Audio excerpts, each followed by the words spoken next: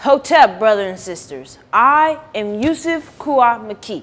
I was born 1945, August 25th. When I was born, my father came back from the final war between the British and the Nubas, the War of Toulouse. After some time after I was born, my father wanted to go to a place called Mandania, so me and my mother followed him there. Then the government started asking soldiers to report to them for a fight in South Anyania. It affected me a lot when I understood that my father was being used to fight his brothers in the South. And so when he did go, I had to move back to the Nuba Mountains.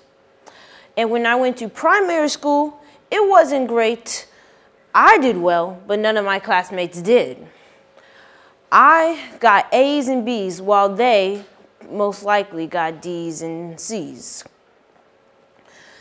Why this is because the teachers treated us poorly, very, very poorly. For example, the headmaster, which was supposed to give us mathematics, instead took his chair and put it right under a tree instead of teaching the Nubas. When the students would go ask, "Why are you out here with your chair sitting under a tree?"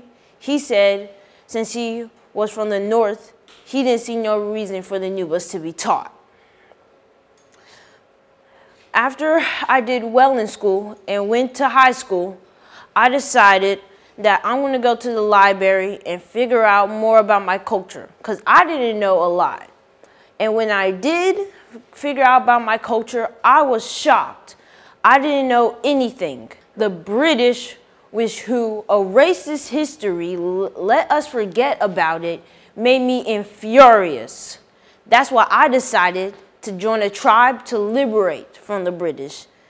That tribe was called the Mekki tribe. This tribe liberated from the British, and when they did, we did win. But before the battle, I trained the soldiers like they're my own sons and daughters, or more likely, I was a teacher, so they can go beyond their formal selves.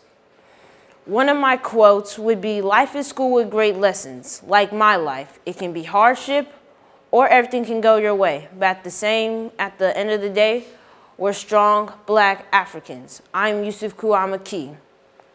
Hotep. I watch my thoughts, they become my words. I watch my words, they become my actions. I watch my actions, they become my character. I watch my character, it determines my destiny.